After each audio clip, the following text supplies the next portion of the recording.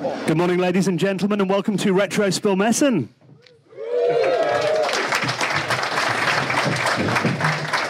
Now, my name's Dan Wood. I'm Ravi Abbott. And we host a weekly retro gaming podcast from the UK, the Retro Hour, which you can see on the screen there, all the details. You can get it from wherever you normally get your podcasts from, or our website, theretrohour.com. Our show comes out every Friday, and we cover the retro gaming news that's been happening in the last week. But then I think the main feature on our show is that we have a special guest on every week. Now, these are veterans of the video games industry that we talk to every week, the people behind the games and the companies that we grew up playing, and that's exactly what we're doing at Retrospillmessen today. So we're going to be talking about, for the next hour, one of the most legendary British video game companies of all time, responsible for games like Donkey Kong Country, Killer Instinct, GoldenEye 007, Perfect Dark, Banjo-Kazooie. So please welcome David Doak, Chris Marlowe, Sean Pyle, David Wise, and Kevin Bayliss talking about Rare.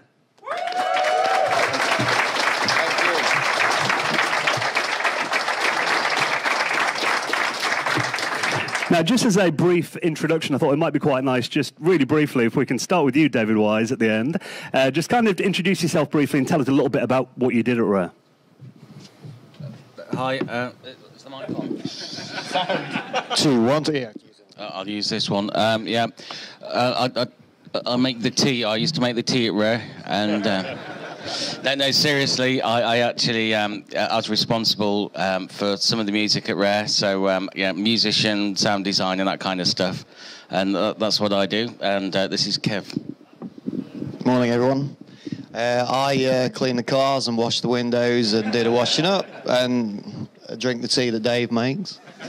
Now, I make graphics, animation, and now I actually work at Playtonic Games now doing the same thing as I did 30 years ago, but just with the same old boys that I worked with at Rare at the time. So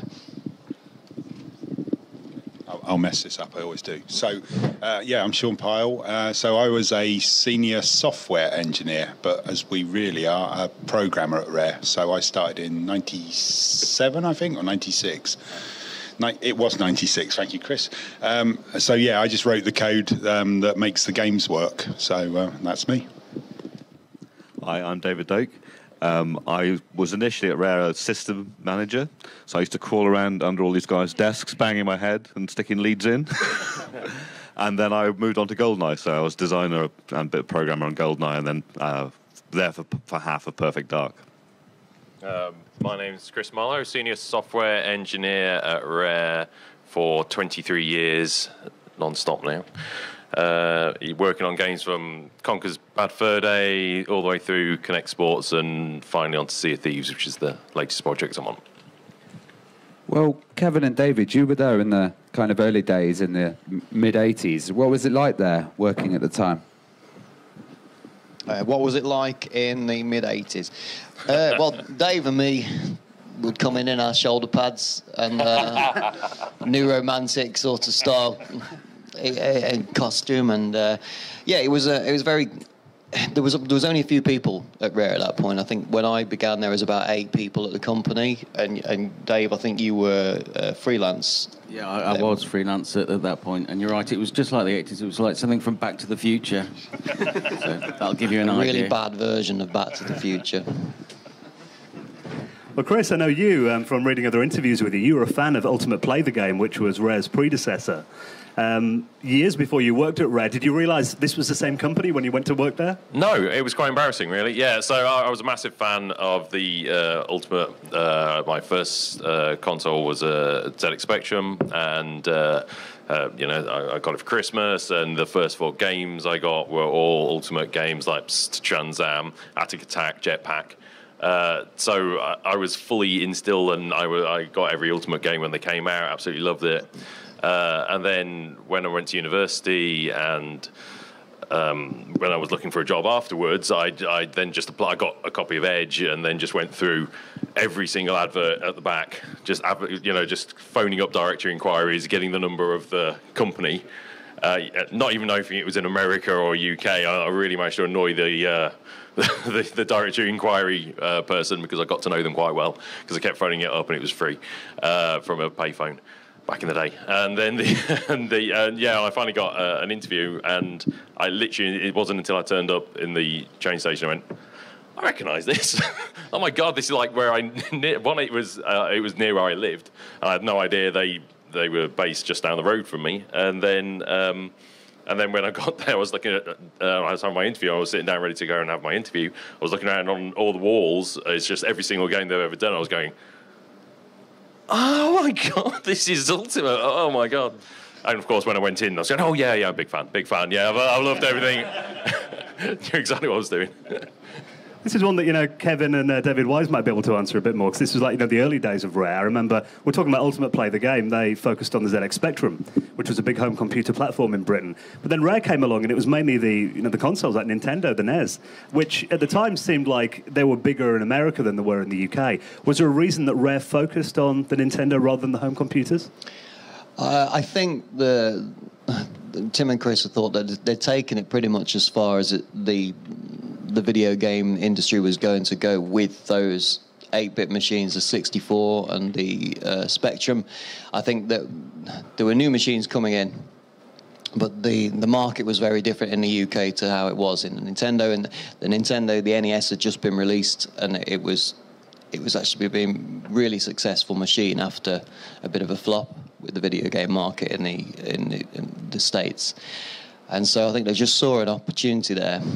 And they took a cartridge, I think, and backwards engineered the code from that cartridge, and I think they put together RC Pro-Am, and they showed that to the guys at Nintendo, and they were so impressed with it. They said, you can write for our system. So they built up a really great relationship with Nintendo from then on. And I'd never heard of Nintendo at all. I was just 64 and ZX Spectrum all of the way, and when I saw it, I didn't know what the machine was, but I was just amazed by I thought the graphics were a lot better than what you got on the home computers that we were using.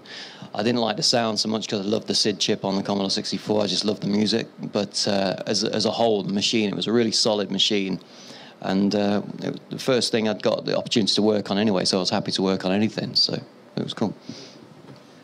Yeah, and obviously although we didn't realise at the time, the NES had this huge potential over in America, which was why they were directing their efforts to reverse engineering the unit to break into that market. And as Kev said, they'd asked for dev kits, but they didn't have dev kits. It was totally in-house. And as Kev said, they took this cartridge, reverse engineered it, rocked over to Nintendo to show them, and that's how they managed to break in, fortunately. So it panned out quite nicely. Well, Rare was founded by Chris and Tim Stamper, and there's a lot of kind of brothers in the 80s video game scene, especially with British games companies, and they were a bit of an enigma, and they kind of still are. They don't do many interviews. What were they like to work with? Who's going to answer this one? Any of you guys? Because we've all worked with them. You've all. Well, Chris was the quiet one, and Tim was the angry one. It was kind of the was the simple way. So Chris did all the programming, and he was super quiet, and he would come in, and you discuss something with him. Yeah, do you think we should do that? That sort of thing. Whereas Tim was all bluster and excitement, and this is how this should be done. Do it again. Do it again. Do it again. Yeah, that's wrong. I hate it. Do it right. I think because when I began, I'd had no guidance how to make graphics, no previous experience, and so I was in an office with Tim on my own. So I got to work with him sort of hands-on, and we'd sit there with the radio on, and he'd come and say, "You're doing the right thing, but you're going the wrong way about it." And so he would show me how he would do it, and he was very good at sort of putting you in the right direction. And he knew that you knew what was required, but he would show you how to do it, and he would show you. He'd always do it better than you would, which was a little bit annoying. But he was my mentor really, so a lot of respect for him, and he's a very good artist, of course, too. Because not only all of the artwork that appears in the video games, he did all the box art for all of the Ultimate games, but around the studio, there's a lot of artwork, airbrushed artwork that Tim had done, put together on the walls and frames, and you look at them and say, "Oh, that's really good. That's like something you'd buy in a shop. It looks really good." And I was like, "Oh, Tim did it." Everything's got Tim written at the bottom. So, well, there's rumours about them like being workaholics and working 18-hour days, 7 days a week. True then? Yeah, we all did. To be fair, I think it was just the way. I mean, when I got there, I couldn't drive, so I was stranded in the middle of the countryside and waiting for my lift home, which was usually 9 o'clock in the evening. And Tim and Chris's younger brother Stephen would drive me home.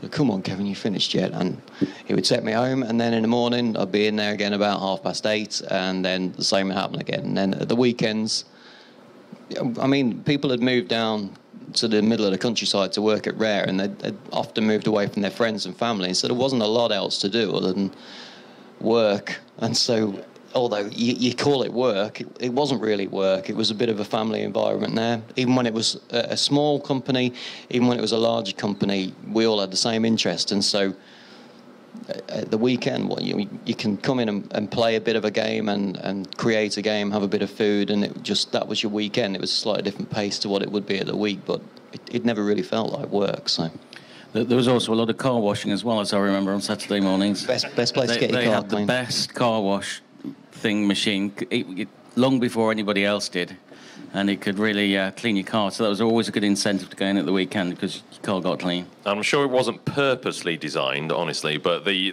way that when we were in the old farmhouse, there was just one road, there was one lane that you went up to, and then the main car park. So obviously, that got filled up completely, and also parking all the way down to almost the road. So if you wanted to leave at 5 o'clock and your car was at the other end of the car park, you'd have to ask 40 people to move their cars to get out of the way. So invariably, You'd be afraid to do that because it looked like you wanted to go home first. Yeah. But you want to move the car? Why do you want to move the car? I was just going to say about the stampers, because again, like Chris, at Ultimate, when I found out it was Rare, I found out before, and it was like, that's where I'm going to go. And I was still at university, and then I applied. And to me, my recollection of Tim and Chris is I was sat doing some work, and Chris Stamper came in, and I thought, it's Chris Stamper. Oh, my God.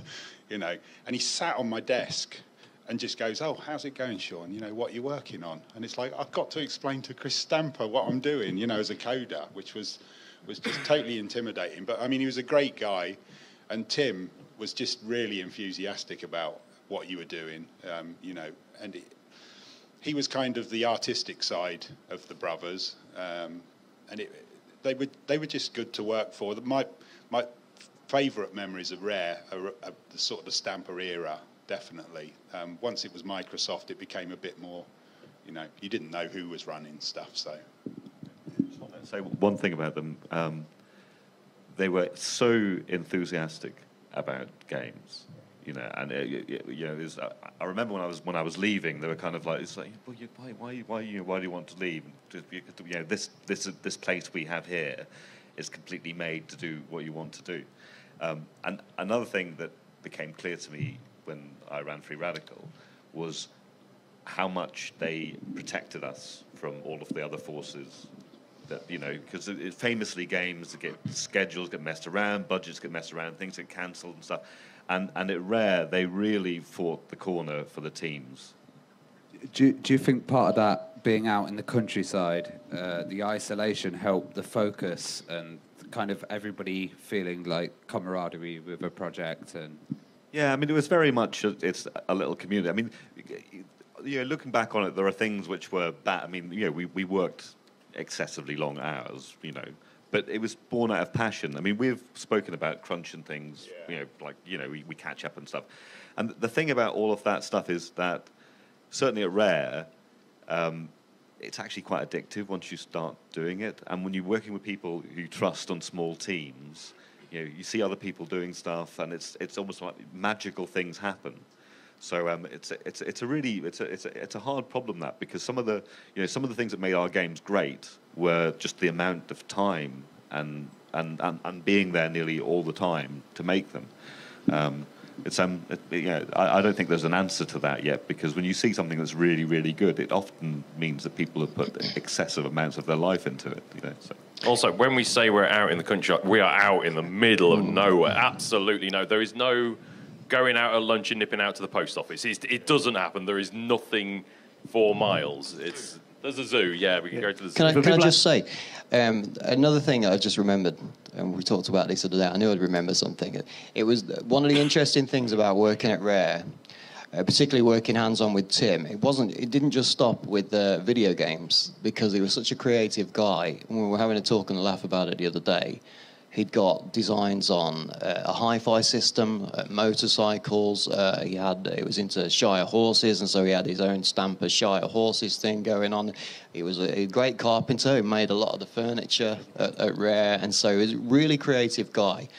And at one point, we were talking about it the other night, there was an arcade board that Chris scaled down into a tiny handheld sort of video game console, and we called it the Playboy. And it was a fantastic machine, and we had the whole arcade running on it in full colour on what was called the Raz board. And it was Plock running, wasn't it, by Pickford Brothers. Was running on there, and it would look fantastic. The problem was, it was the size of an 80s mobile phone. You know, these great big ones that it was about this size. And so you'd hold it, and you'd turn it on. It's like, look, it looks amazing. Oh, battery's dead. And that was the problem with it. And it was bright red, and it was a great-looking little machine, but there was always something like that going on as well. It's like, as well as the games, Tim would always have something else on his desk going on. So, oh, yeah, I think we're going to do this. We're going to do this board game. You know, lots of things like that was always going on in the background. They also have quite an interesting way of running the company, as in, I've never known it in any other place, certainly when we were back in the farm, they actually had barns. They were literal barns of a farm. There was farmhouse and barns that were all converted.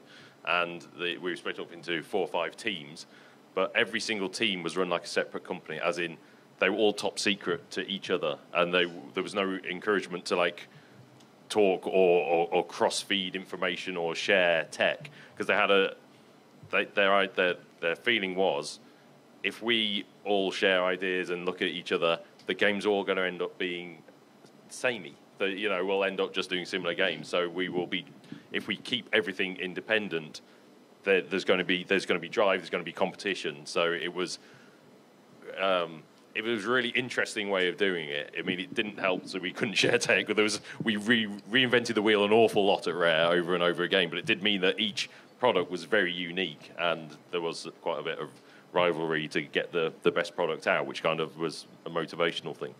Well, in those formative years, I mean, it was a lot of licensed games at first. I know, Kevin, you were working on stuff like Beetlejuice and Nightmare on Elm Street and Who Framed Roger Rabbit. I mean, was it a case then of just trying to get the company established and just pump out a load of games, as many as you could? Yeah, we were trying to grow the company. Well, Tim and Chris were trying to grow the company. We were employing a lot of people to work on.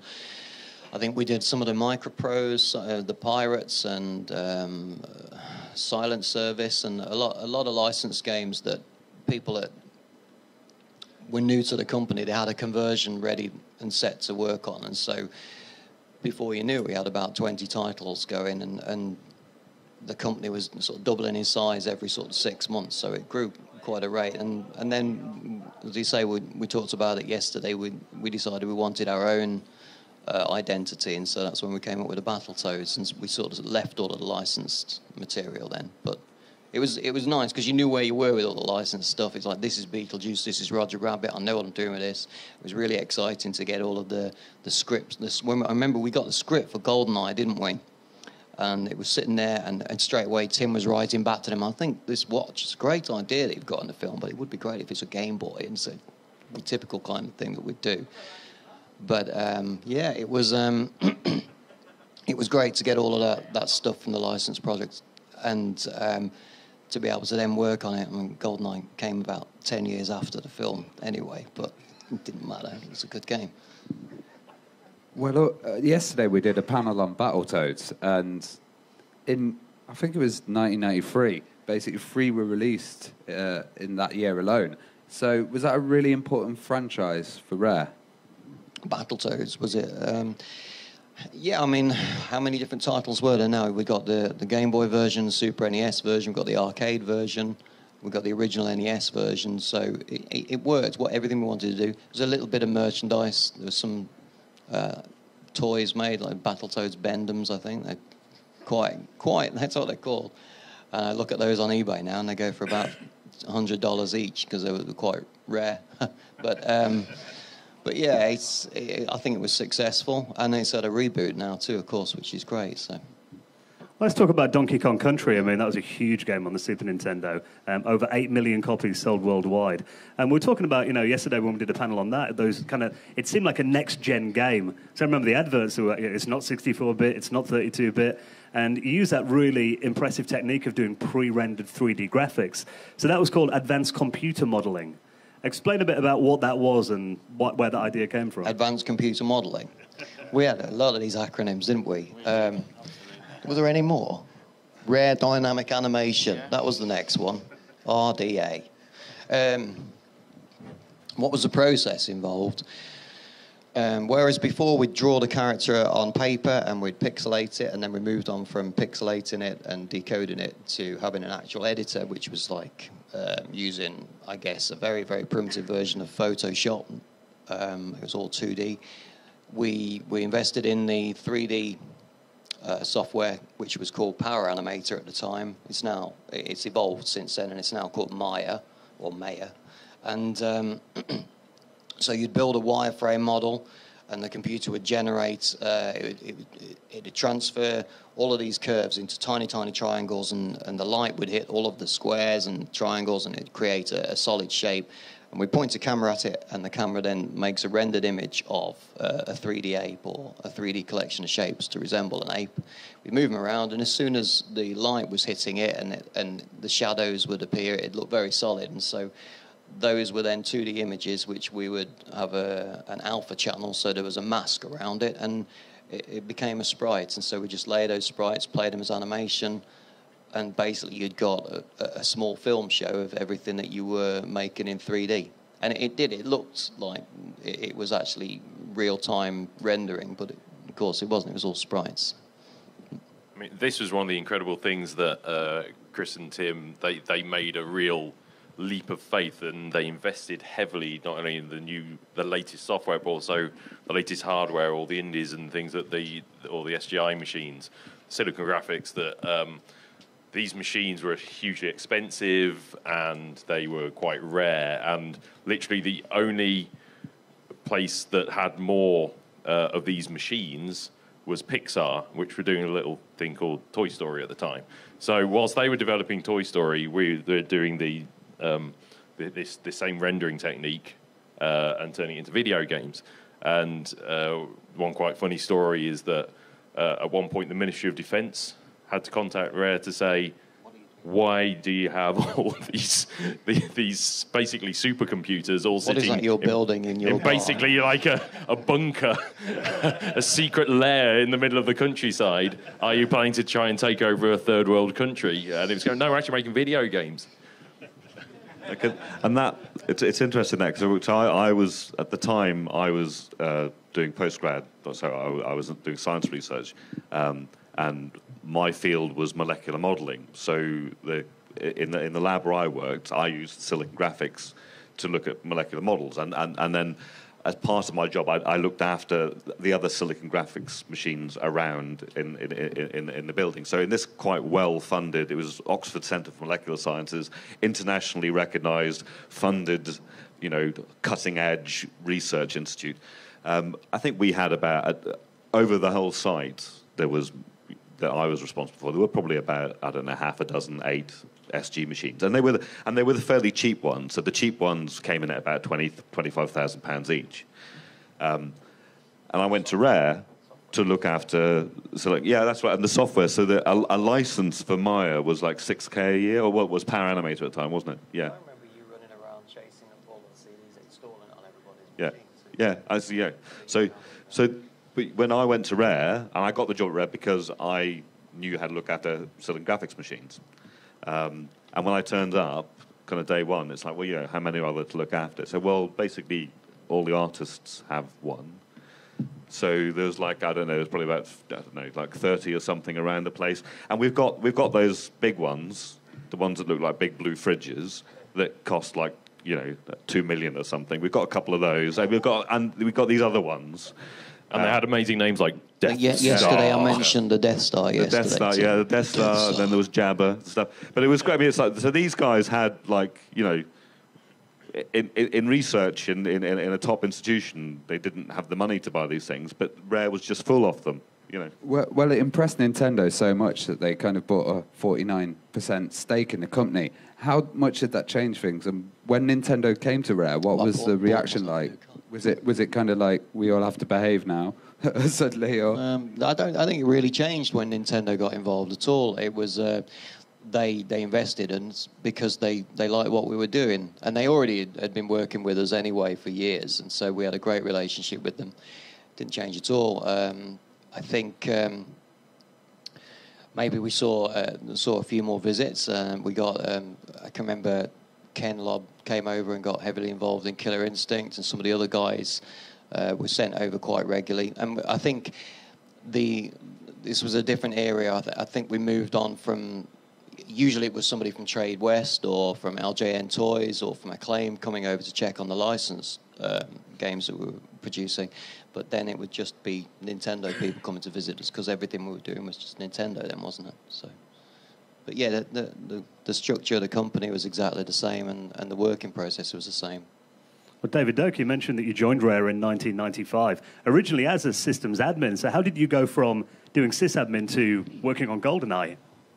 Well, when I started, I loved it at the start, but it was really strange. So one of the things that was strange about my job was that I kind of had access all areas because I had to go to see people in the machines and stuff. So it was a peculiar role because only people who were kind of like management could do the same thing. So I kind of saw a lot of what was going on, and it was also great for getting to know lots of people. But I've been doing it for about 3-4 months, and it was becoming really strange because it was like, I think I say to people, it was like working in Willy Wonka's chocolate factory, but you're the guy that replaces the fuses or something. So you'd go around, and they'd be there with the exploding gobstoppers and stuff. And you're going, oh, that's really cool. So the plugs come out of this. Can you fix that? And I was going to leave. It was weird because I enjoyed being there and the people and stuff and things, but it was kind of like I can't be on the other side of the glass. So I was going to leave, and some friends kind of faxed me a job application for something, which came through to the office at Rare, which was something that you didn't normally do. And the idea of anyone, so it was immediately, Dave, can we have a word with you? And I said, well, it's just I can't, I think I will leave. No offence, whatever. And then Martin Hollis had said, well, don't, well, other people said as well, but Martin said, no, he can come on GoldenEye. He can probably help out doing something. I'm not sure what it is yet, but he can come and help Change out. the fuses, yeah. So then I was on GoldenEye and stayed for...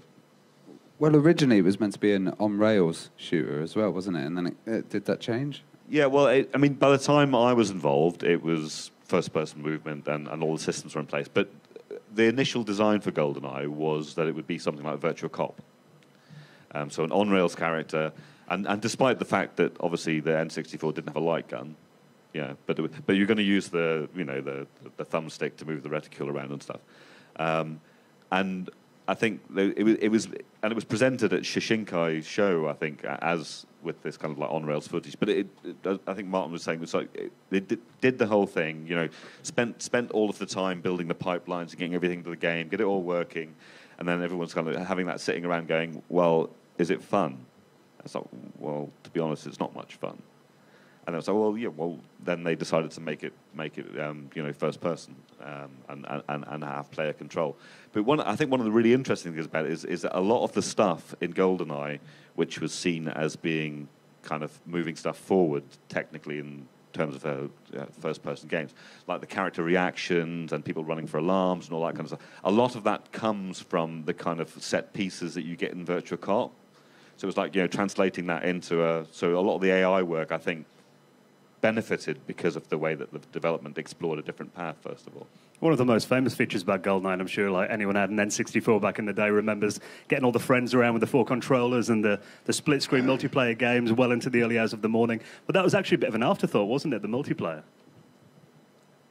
I think it was always something that was wanted to be done. It was always on the wish list of things you could do. And obviously, the N64, it had the 4 controller ports, so it was obviously, that was something that was going to be possible to have local multiplayer.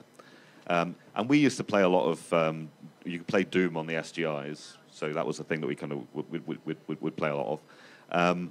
And I think Martin did I'm not sure how complicit Tim and Chris were with it. I don't know if you know anything about how complicit they were that we were doing it, but it did seem that it was kind of done outside of the scope of what management were watching, because the game was late, as Kevin said. It was supposed to have come out, like a year before, whatever. But Duncan Botwood and Steve Ellis basically split off from the team and sat in a room and made multiplayer. And we never really showed it to anyone senior until it was done. And it was like, oh, well, there's this. I particularly remember Ken Lobb coming over. So Ken Lobb was our big contact at Nintendo of America. And Ken Lobb would come over and check up on things and stuff. And we'd always kind of hinted to him that maybe it was possible. But it was like, it's not going to happen because you're really, really late. I remember him coming in. We said, Ken, we've got something to show you. And we walked in, and we had a dev kit up, but there were 4 controllers in front of it. And he said, oh, you guys. And the thing about the multiplayer for the team was that it became, once the multiplayer was in, at Rare there was almost like this kind of like internal black market in GoldenEye ROMs. So Mark Edmonds used to send them out because there was this weird thing where we didn't look at others' games, but once people knew that there was a good multiplayer thing, it started getting sent around all the company. Was that where stuff like you being inside the game as Dr. Doak, or like Big Head Mode or stuff like that came from? Well, all of that stuff, all of the cheats and things were just trying what we could do. So that and then it's quite funny to make a Donkey Kong mode, obviously with a big shoulder stuff. So, but everyone on the team and a lot of other people at Rare, a lot of the kind of like other staff as well, like the technical staff and support staff are in the game as heads. The Dr. Doak thing came about because I had because I was a scientist. My character was in the game. We had an objective with a scientist in it, and I kind of put it in just as it's got to have some name. Put it in mind, thinking, well, this will get taken out for sure because it's just not something you do. And sure enough, Tim said, "Okay, that's coming out." Yeah. And we were naughty. We were a bit kind of naughty schoolboyish as well, because it was that kind of environment. It was a very institutionalized environment, So when somebody told you to do something, you would kind of like, yeah, okay, I'll do it, but under duress, I'll be bothered. And I think it was Martin who snuck it back in, so it got changed, so my name wasn't on it. And then as we were getting closer to deadline, or getting closer to having a submission candidate and whatever. Martin put it back in again one day. And I think these guys were talking the other day, it's like when you get to that kind of lot check thing, that somebody's going to go and make a couple of 100,000 first-run cartridges, you don't want to be messing around late in the day with changes. And I think when it got noticed again, and it was like, well, that's back in again. How'd that get back in? It has to come back out again. We're going, yeah, but we've done all the localization now. So, it's going to have to go back out to localization. And it's like, yeah, we'll do it. It's like, okay, well, yeah, just leave it in. Yeah. So I think that's the story of how it happened. I mean, people ask me and I retell that story, but I think that's pretty much how it happened. I was going to say about the multiplayer thing. So Team Conquer, well, Bodge, as we were known, we used to take drops of the ROM and play multiplayer. And we had one guy on the team who always played Odd Job. It's the little ditty, and we were like, fucking right, because it really kind of ruins it if at 5 o'clock till 6 was game time for us. So we're playing it, and it was just getting on our nerves. So I went to Martin Hollis and I said, look, he's always picking Odd Job, can we do something about it? And he sort of went, we'll make the hits bigger. So he got Mark Edmonds to make the hitbox on Odd Job bigger. Then he took that ROM, and it was only one ROM, and he put it back onto the guy that always played him, his machine. So on his machine, he looked normal, the normal size, but on everybody else's, we all knew that he was bigger. And it was just that sort of background. We would just change it, but we would secretly drop it onto the guy's machine. He didn't know what we'd changed and whatever. And that was what we used to do, just get up to. But we knew these guys really well. You just went round and went, can we do something? We probably got them to change the fire rates and all sorts of stuff. But, I mean, within about 10 minutes of this happening, the first game, he's like, bloody hell, this is rubbish now. I'll get hit all the time, And it was, I wonder why. It was an exciting day when we also discovered the command that would allow you to play any sound file on anybody's machine remotely. Yeah. So you can imagine what we got up to with that, where we'd suddenly go, oh, we've got this command. And then someone would just be in the middle of a meeting or something important with Chris and Tim, and something incredibly rude would suddenly start coming out the speakers, and you see the panic in their eyes as they're trying to, what the fuck's this? You could also change the volume, so you knew that they'd popped up the volume controller, and you could remotely do this with it, and they're trying to get it with the mouse, and you could hear them fucking. Well, obviously, being a second-party developer for Nintendo, I mean, you had access to the N64, the Ultra 64, as it was called, hardware, and that, you know, the system got delayed quite a bit. And I know, Kevin, you were working on Killer Instinct for the N64 at first. Did the delays of the Nintendo 64 hurt Rare, and did it cause you guys any headaches? We still had a game to produce. We wanted to finish Killer Instinct. The other guys were still.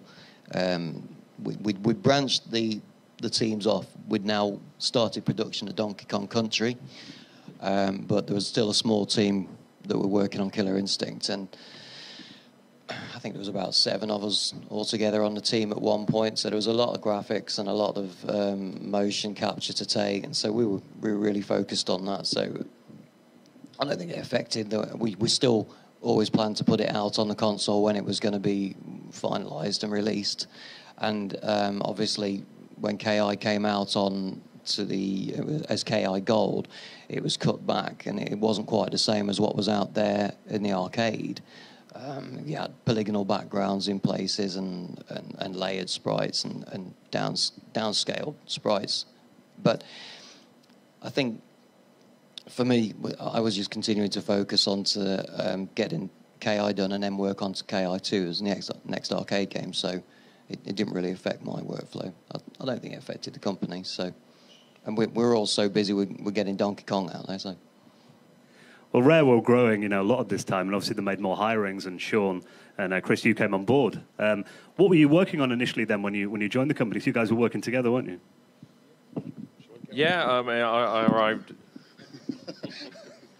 a few weeks before Sean, so I get to speak first. No. With the 6-week seniority.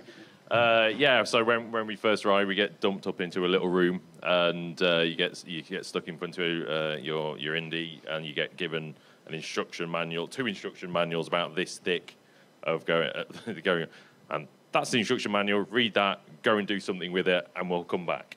So you sit there going, oh my god! It's like it's baptism by fire. Yeah, it was like a couple of yellow pages worth of instruction manual, which you run through, and you get your simple one triangle spinning around on the screen.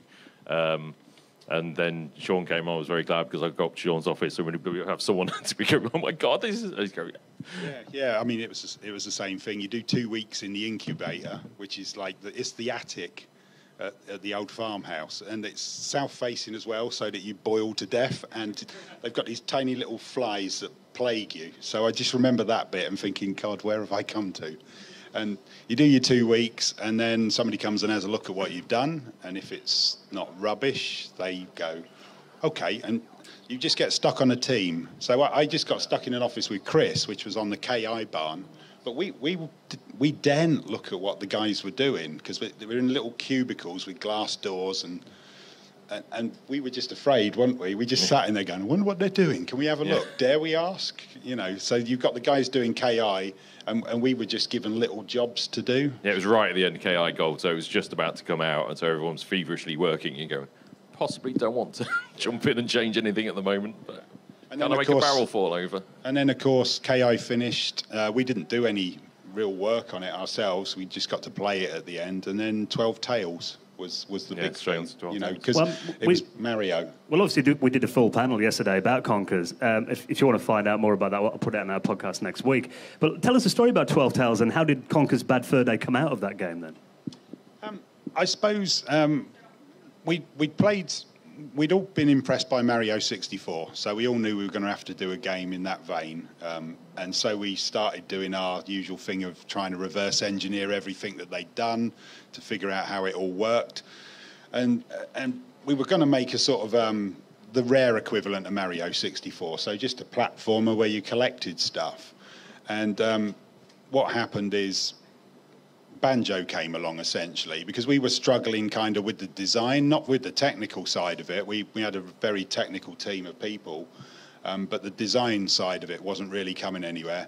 And Banjo turned up, and we would have been competing with ourselves. So you don't want two Mario-style platformers at once. So you can pick up. Yeah, so when we'd even gone to E3 with it, it was quite far into development. As Sean said, it was technically there, but it just wasn't quite cohesive as an overall product. And Banjo was just looking great, so we were sitting there going, right. And we all sat down and had a beer, and decided that maybe that we need to do something different. And that's where Chris Seaver came from, being an artist who he had an idea. So look, give me a chance to be the designer on it. I've got a new take on what we can do with this. So so Chris went and Tim said, right, go and do the first thing. Give me an idea what it is.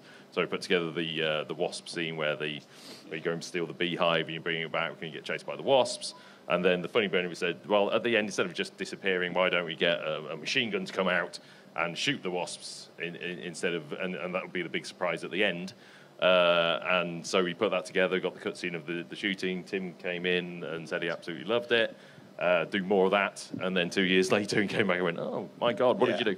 No, it wasn't quite like that, but it was. The other thing about that though is that was kind of do or die. So if Tim had come in and not thought it was the funniest thing he'd seen, we would have been canned at that point, because we had to prove after the rebrand of the game, we had to really prove, and we didn't know it so much as a team, but I think the guys at the top on the team, the lead programmer Mark B and Chris Seaver, knew that if that didn't go well, we'd have been shipped out onto other teams. So it was a real crunch moment. Unfortunately, we passed it. So, well, when a load of developers kind of left to go to Eighth Wonder and develop for Sony, what was the atmosphere like at the time? Well, that was really weird, because nobody left Rare. Up until that point, I'd been there for perhaps 2 years. I couldn't recall anybody leaving. It's like being in the firm. Once you were in, you're in. Nobody leaves here. And and essentially when that happened, I think it was the first big sort of shock. We had a couple of major sort of groups leave, and that was the first one. And I mean, for a lot of us, it worked out quite well, because there was a noticeable bump in your salary, which was nice, and people seemed to take more interest in trying to keep you. So all of a sudden it was like, you're not going to leave. You know, I remember being asked by my lead programmer, "You're not going to leave, are you?" You know, no, you know, I'm in the firm. I'm going to stay for life. But well, was it a shock when the Microsoft buyout happened then? Did you see that coming, or? Who would you like? Well, I think we could see something needed to happen. We were getting into it. We got into a little bit of a rut. I think it was like we'd entered this weird phase where we were doing prototype after prototype after prototype, and I don't think anyone really had the idea. Nothing was quite coming through. Going, yeah, that's the thing that we want to do. That's the next big thing. And we did so many prototypes. I mean, like about a year and a half, I remember, of just prototype after prototype, and no real decision being made, and it was going through a bit difficult times, so there was like redundancies coming up and that sort of stuff. And I think we needed a cash injection to keep going, because it was super expensive building. You know, it's a really expensive place to run, and if the money's not coming in, you can't just keep doing that. And I also think that Chris and Tim were keen that people had been working really for a long time at Rare. They'd given out shares inside the company, sort of internal shares sort of thing, and they just wanted to give something back to the company, get a cash injection, get something back to the people who'd put in a lot of time into the company. So all those things came together to when they decided to offer the company up, and I think Microsoft I think ideally they want Nintendo to come in to have done it, but I don't think they were. I imagine they were given first refusal on it, but and I don't think they were keen to have it exactly how Chris and Tim wanted it. And then it was offered up to a few other companies, and in the end, Microsoft just gave us an offer they couldn't refuse. So and they brought with them a lot of the stuff that made a modern company because the company was getting bigger and bigger and bigger and bigger, but it was still being run, just by people who'd started off from the bedrooms, and, they learned a lot as they'd gone along, but Microsoft brought a lot of stuff to the table of being able to manage a large company. And although they'd never really managed a gaming stuff, they'd started Xbox come in, but they were still fairly new to that, so there was a little bit of getting working the two different systems together and making them gel. So it took a bit of time to get that working, and they would admit just as much themselves. It was they were learning, at the same time. But overall, I'm pretty sure Rare wouldn't be here today if Microsoft hadn't come in. So I think overall it was the right decision. I have to say the bidding thing was a bit funny because there was it EA, Activision, and Microsoft. Microsoft were kind of like hanging back to see what was going on, and EA dropped out for some reason. I can't remember why. And Activision kept bidding and Microsoft bidding, and Activision were in the lead, so it was like, yeah, it's going to be Activision. And then Microsoft come along and they went, right, open their pockets, doom. And it was like so much more than Activision that Activision just went, oh my God, and Microsoft won. So there was this, they might have been going like, did, and then it was like, whoop, we win. So that was Microsoft. Well, for the last 10 minutes or so, we're going to hand over to you guys. So if anyone's got any questions about working at Rare, life at Rare, your favourite games, just put your hand up and we'll run over with a microphone. One down the front here.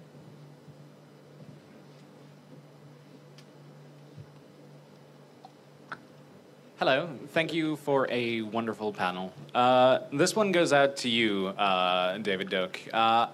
In GoldenEye 007, I've noticed that pretty much everything explodes. The alarms explode, the computer monitor explodes, even the friggin' chairs explode. Why did that happen? Is it because explosions are awesome? No, explosions are awesome. I've never been in a real one, but I think one of the things with GoldenEye was that we were very keen to expand what happened in FPSs. So generally, the environments were quite static. So I think we kind of had this rule of thumb with for the graphics, which was a third went on the backgrounds, a third went on the characters, and a third went on the props. So the props being all the crates and barrels and tables and stuff. I don't think the intention was initially to make just everything that is made of Semtex, so it just goes up if you go and if you go leave it near a radiator or something. I think we were talking about this the other day. I think what happened is that Steve Ellis had put in the particle. So at that time in games, particle effects were not a very common thing. I mean, any game now is just like layers and layers of particles and fancy stuff like that. And so it was kind of done from scratch on the N64. So all of those, we used to call them the cornflakes. Those when something explodes, you get the kind of like spiraling sprites coming out, counter-rotating. And then there's the fire render on the top of it. And I think what probably happened was that when we put it in, or would Steve put it in, it was on all props so that everyone could just get a feel for it and what it was like. And then it was just, well, actually, it's quite fun that everything explodes. Because it also, I mean, a lot of these things, it's not just the visual part of it. It actually changes the way the game plays. So, and also GoldenEye has this thing where if something explodes, the explosions perpetuate through the world in a very kind of stepwise fashion. So you can have something will go off. You know if that monitor's blown up there, and if you're standing here, it's going to come, or that scientist is going to get killed by the explosion moving down. So I think they got left in as that. And there was also, there was an aesthetic thing as well, which is, we loved all the John Woo films, and that was kind of like, particularly those gunfights in kind of like, there's the one with all the bird cages and stuff, and there's just stuff flying everywhere. So it was, and a big part of it from a game design point of view is it's a consequential action response thing in the game world. So it embodies the player because you're there, and it's another thing to think about. I'm really glad it stayed the way it does because it was very distinctive. What I want to know is who did the motion capture for being shot in the arse?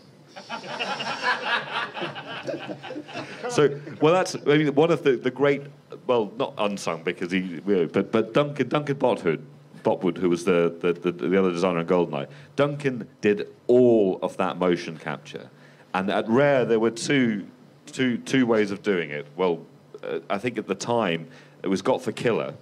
There was a motion capture system called Flock, which was just it was I think it had kind of like flex response things on all your joints and stuff, and magnetic probes or something. So it had this enormous, I think there's a big umbilical cord going into your back, and then this array of stuff, and it was got for killer, and then you just discovered you couldn't possibly capture any kind of fighting move with it because it was too slow. And also it was there was that many wires travelling up and down your body, and each limb would have a magnet in it which would rotate and pick up what your joint was doing with the X, Y, Z rotation. And so you put all that data onto the joints on your wireframe model, and it was motion captured. And you were walking around in a spaghetti suit that was very sweaty and very smelly. But then we upgraded to the camera system. Yeah, so then it went from that to visual stuff, so with visual markers, so like ping pong balls covered with highly reflective tape and stuff, which is, I mean, now it's all gone on to photogrammetry and things. And I mean, now you can do motion capture. I mean, it's amazingly different. But Duncan endured all of that, and famously Brett Jones, who did a lot of the animation and worked with Duncan on it. Duncan would stand with his eyes closed and not know where he was going to get pushed over from. So that's where you get a lot of these kind of reaction things and stuff. But I think they're getting shot on the arse and jumping around is Duncan Boltwood. So it's a bit like that robot that gets kicked all the time. Is it? Yeah, like, that's right. It doesn't fight back. Yeah. We have any more questions? One over there. Hello. Thank you for... I like your T-shirt. Thank you. I had like a bunch of questions when I was driving here, so I had to pick one of them. I think one thing that stands out for Rare is their, childish sense of humor that they try to insert everywhere. So what's like your favorite thing that you wanted to include that got cut?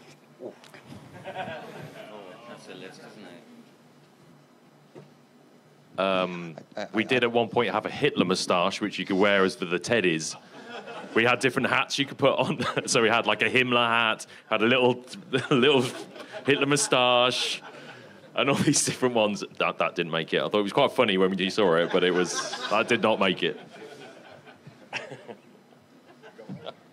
Any more questions?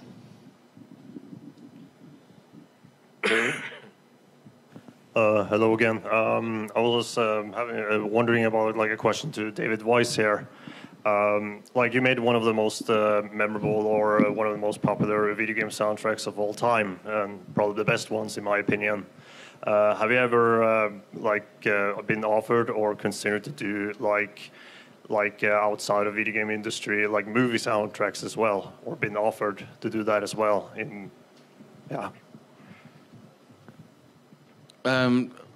There's a few projects coming up in the future that might be outside of the video game world, but I can't talk about it, so I'd have to shoot you. But yes, there are a couple of opportunities and stuff that I've already done that you'll probably find out about.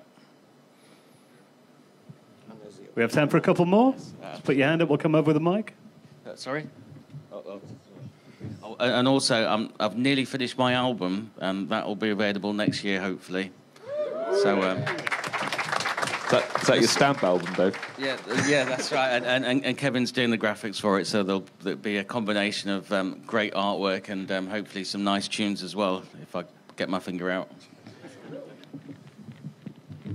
The one down here.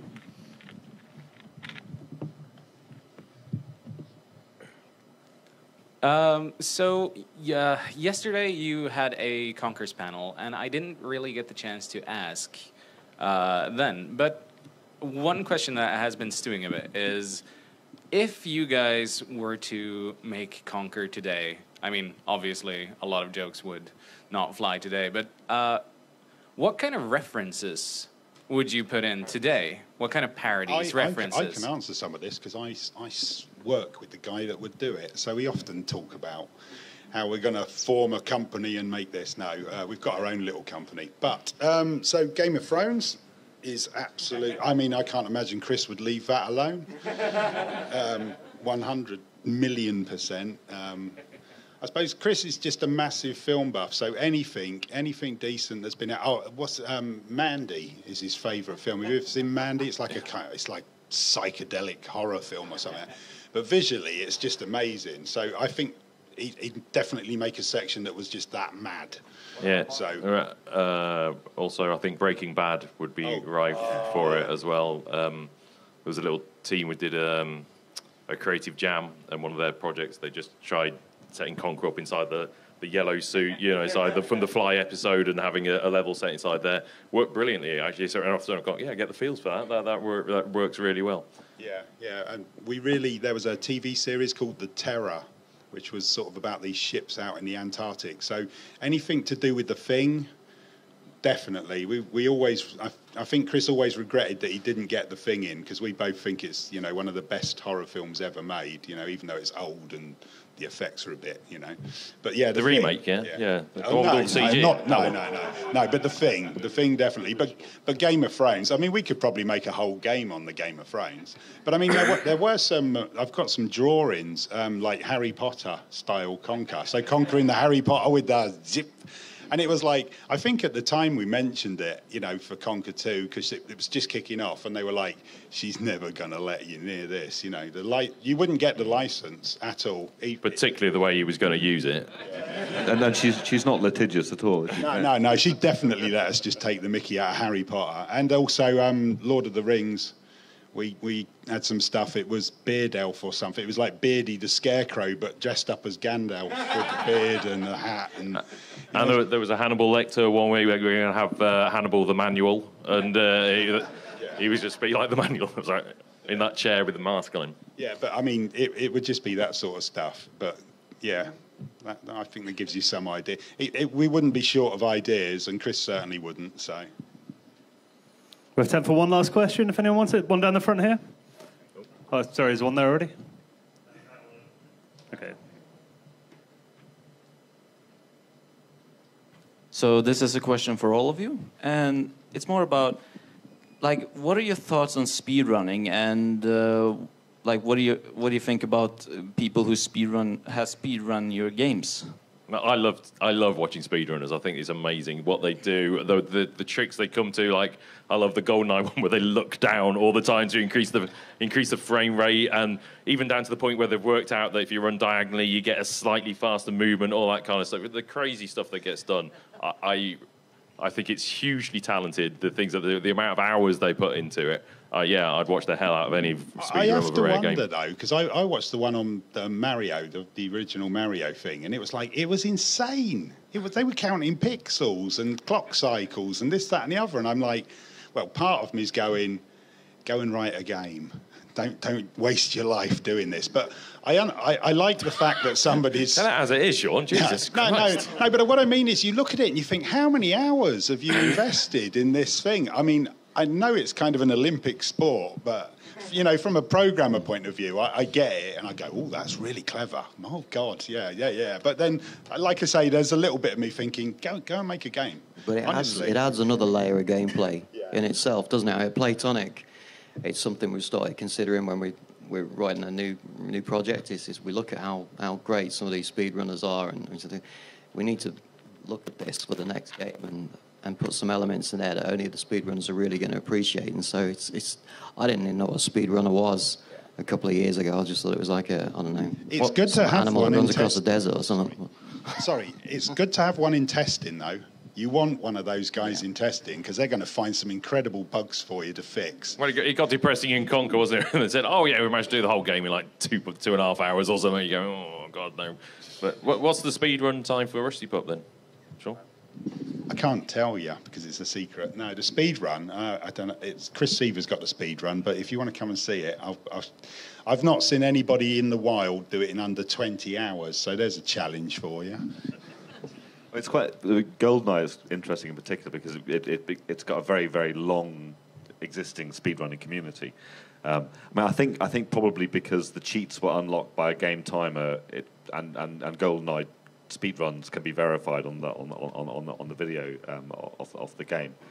But I mean, I've spoken to a couple of them a few years ago. Just while I was doing a talk on GoldenEye, and kind of had dug out some footage, and it is remarkable because we, as these guys were saying, it's like when GoldenEye was being tested, that was one of the things that testing would do. Would they would just try to run past the setup. So you set the game up, and you get the bug would be back. So well, if you do this, you can, the level will be over in a minute or something. So we would consciously be trying to stop speedrunning type activity. We didn't call it speedrunning, but it was just like people just running past stuff. But there are just things that there's a bit in GoldenEye in the frigate level where there's a part where you can see through these pipes from one part to another, and the hits were such that you could sneak through if you went a particular way, and we fixed it multiple times during testing to make it impossible to get through, and the testers, it was verified that you couldn't get through. So it was, I think there was some focus from the Rare testers and the NOA testers, so some of the best testing guys in the industry. And you just watch the speedrunners now, and they just run up to it, and they just go a particular way, and they kind of make sure they get shot. So you get shot, there's an extra hit goes onto you, and if the frame rate's right, then you go through it. It's just like watching somebody going up and just walking through an open door, and just going, okay, well. Well, guys, it's been incredible getting these inside stories from such a legendary company. So thank you for joining us. Please give a big thank you to our panel.